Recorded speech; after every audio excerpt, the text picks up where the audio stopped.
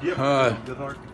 Yeah, I think he'll be ready tomorrow. He's hit off the tee yesterday, and then some soft toss flip, and he was letting it go pretty good. Running wise, he still kind of holds his arm in a little bit, but I think today he'll hit live on the field in practice tonight, and we'll run the bases and see how he looks. But I'm thinking he's going to be okay. What about Kostychak and Vermillion? Kostychak is good to go. Vermillion, I think, is going to be okay. Scroggins should be good to go. Vermillion would be the biggest question mark. It might be 50-50 on him, and we'll just, we don't know yet on him. How does it feel to have your pitching staff looking like it's pretty healthy after having to sit some guys out? Well, it's really good to get Scroggins back, and probably just one time this weekend. If he's a reliever, maybe he can go 2 or 3 innings. We'll see how it goes. Maybe it'll just be 1 inning, but it'll be a big inning. So Kosty's fine. He threw. He's. We're trying to build him up a little bit again, but it feels good. Hopefully we can keep these guys healthy. It's just the way the season works, and we've had one guy here and one guy there, and we fought through it. We've had guys step it up and pitch well, or we scored runs, or whatever it took to get through the weekend. Would you go up there and looked at the Kentucky ballpark? But what are your thoughts about actually playing in it this weekend? Yeah, it's a really nice park. It's like Vandy. It's 100% field turf. It's quick, from what we've heard. We'll find out tonight how quick that surface is, and the ballpark itself looks nice. It's just good for our league. These nice ballparks. It's the other ballpark was a little bit older, had a real short fence and right. And it just seemed like it stayed wet all the time. It rains a lot up there, and I think this is probably a real good move for them. With Campbell, I guess his first not great outing that he's had all year. Any concerns coming off that at all? No, if he has another outing or two where he doesn't go real good. Although, you got to give Mississippi State credit and Tennessee credit. They both are good teams, and they can swing the bat. And you think back on this past weekend against Tennessee, you're thinking about. Umpire for the first 4 or 5 innings, his zone was real small, and then all of a sudden it kind of changed. We even talked about if Campbell and their starter would have pitched maybe the second 4 or 5 innings, or the 5th, 6th, 7th, 8th, it might have been a different story for both of them. But I don't.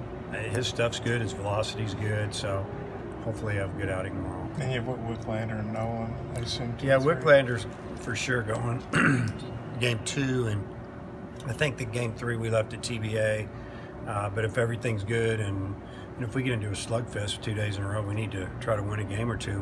We'll throw Nolan out there. But if all goes good, or it doesn't get crazy using all our pitching, then he'll start game 3. Is that where Scroggins could be a starter if Nolan has to pitch relief? Yeah, he could. Either way, we'll flip those two. I think that really this weekend, though, Nolan's a guy that we think could go longer, possibly. He's in shape. We don't want to, probably take Cody more than 2 to 3 innings unless he just felt great, which, he says he is, but just don't want to push it.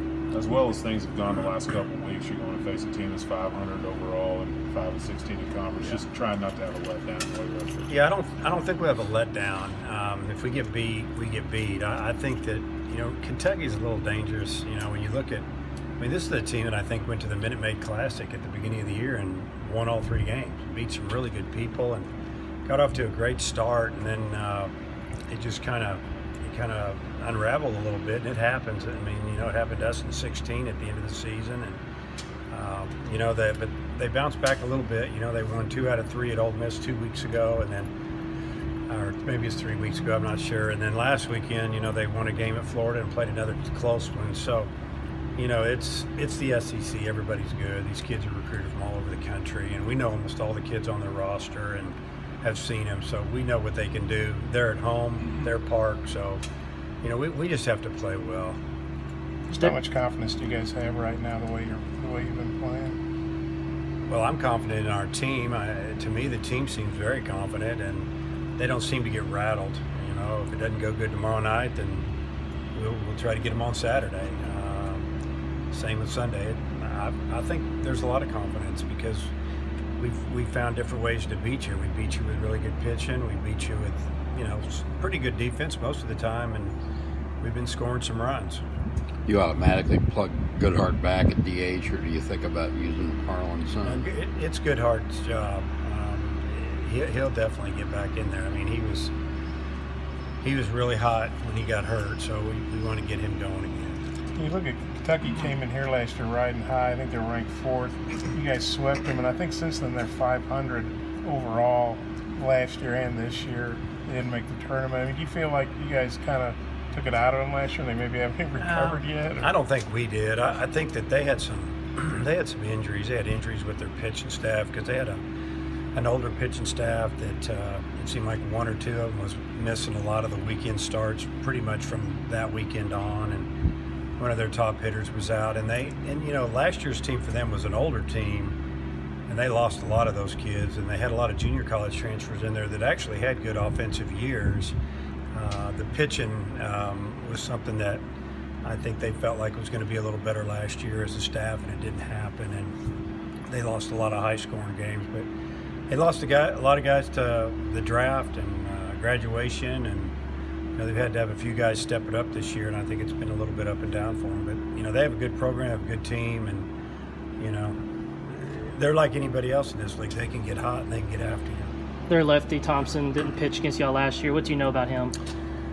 Just really good pitcher. You know, potentially first-round draft choice. You know, can pitch 92, 96. He's got a really good curveball, and you know, he's their guy. He's the guy that they feel has to get him a win every weekend. It looks like he's pitching Saturday, not Friday. How do you feel about that? Well, that's where they've been throwing him. It's not like they changed anything. They threw him last Saturday. Then the weekend before that, I'm pretty sure it was Saturday, and you know, he missed a couple weeks in there as well, so that hurt him. And once they got him back, you know, he's been pretty good. I've had people ask me this: is this team as good as last year's team, or how would you compare it to the? You know, well, if you're just looking at numbers, you know, really, I haven't laid two stat sheets out there because I really don't care, to be honest with you. I know this team is fun to coach. They show up every day and play. They're younger than last year's team, but you know, I think time will tell. We're still a work in progress, and you know, if we stay healthy, we got a chance to have a pretty good year. Right now, it's going pretty good, but I don't get all carried away with it. You guys are obviously in great shape right now, but like I said, you got 9 conference games left. Does this team do a good job of not looking ahead and kind of staying in the moment like you guys want? Well, we haven't talked about anything except, you know, after the game on Tuesday night, we talked about playing Kentucky on Friday and, you know, another SEC series. We don't talk about where we're at or what we got to do. These kids are smart. They've got it. They know what's up. So we don't have to try to throw anything on them or, you know, put extra pressure on them. We're just playing. We're projected to finish in the league 3rd, 4th, 5th, depending on who you look at, and you know, it could still happen. But you know, we're just going to go out there and do the best we can to try to win a series on the road, and you know, just keep playing well. If you play well, you got a chance to win. Sometimes you just get outplayed, or somebody just plays better, and you know, our focus is us. That's what we talk about all the time. We don't care what anybody else is doing or how they feel about us or if they're mad at us or they have extra motivation against us. If we just take care of our business, we throw the ball over the plate and we field, we get some timely hits, we can beat anybody. How much do you think Ramage would be available after you hit how much he threw on Tuesday? Yeah, he'll be available Saturday. We won't use him tomorrow, and if we need to use him Saturday, we will. If not, he'll be ready to go on Sunday. And then after that, obviously, we don't play until next Thursday. And it's amazing, you know, once we start playing this weekend, the regular season's over in 2 weeks. You know, you squeeze 9 games in and 14, 15-day period, and then, you know, you're off to the tournament. We just took tomorrow is the last official day of class, I think. We start finals, and you know, I think the guys are relieved. They just get those finals over next week. But you know, the season to me personally has really gone by fast, maybe faster than any season I can ever remember. What do those days look like for your guys when they do have finals coming up? I mean, it seems like they're probably got a lot going on. We'll give them off next Monday and Tuesday. So we get back Wednesday, obviously, or excuse me, we get back Sunday night, Sunday afternoon late. We give them all day Monday and all day Tuesday off. Now, pitchers need to throw a bullpen. You know, they have to tell us when they can do it, and we'll meet them down here. It's not like we have to give them a day off, but we always do. Let them study. A lot of them have their, you know, their finals knocked out by midweek. We'll have an official practice on Wednesday. But if someone has and we'll figure, we don't even know what time yet. We'll figure that out. I don't know the test schedule. We'll be out there at the time that works best for the most players to be out there. If we have to practice at night or if we have to practice at 11 in the morning, we'll do that. If someone can't be out there, they have 2 finals that day or whatever, then we'll meet them and get their work in. And then, a lot of times we'll give them Wednesday off if we don't play till Friday. Since we play Thursday, we'll definitely have a team practice on Wednesday. What about when you're on the road? I mean, are they in their rooms? Yeah, They're they're tutoring type stuff. Oh yeah, they have help, and they know what they need to do, and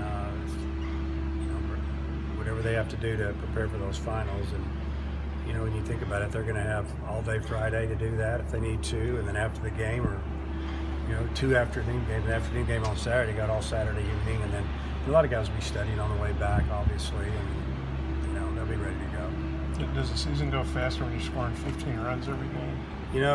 I would probably does. I don't know. I just think that our offense has been doing a really nice job of, staying in the moment. We've taken our walks. I mean, I think we're second in the league in walks, and we can't say that too much around here the last few years. We've cut our strikeouts down some, and our walks are way up. I think we're hitting doubles, which are nice. We have 2 guys that are tied for first in the SEC with 19 doubles each, and I think the next guy is at 17, and we have 2 of them. So,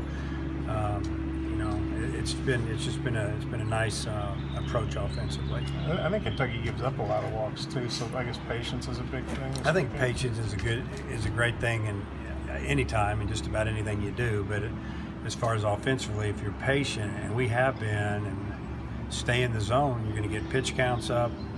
You're going to get better pitches to hit, and I think our offense has done a nice job doing that. Couple more? No? Is there any